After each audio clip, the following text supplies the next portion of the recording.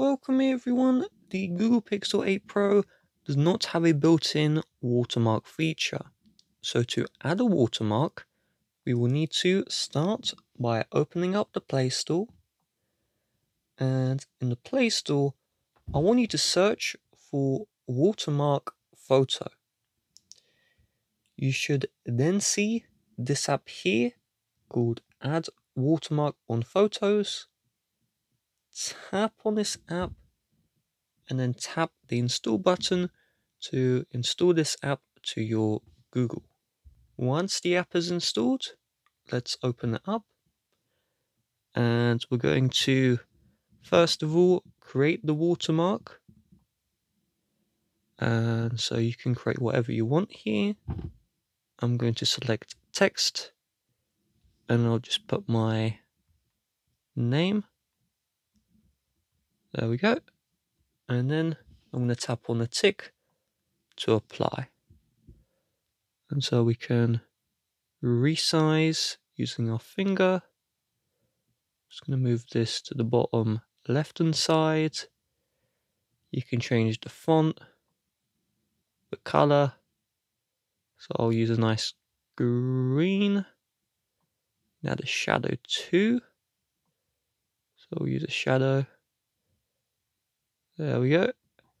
Once you're happy with the watermark you have made, tap on done. From here, we can apply to an image. So let's tap on apply. And then we're going to allow our image access. We are then going to select a picture. So I have this one here. I'll tap on a tick. And then it's imported the watermark. Let's move the watermark to where we want it, which is there. And we can pinch the zoom to change the size. Once we are happy, you're going to tap on apply. And then save. And then it's going to process the image. So you can exit out of the app. You can go to the home screen while it processes, but just don't close out of the app. And so now we see our process photo. We'll close out of the ad, and you can see the photo here.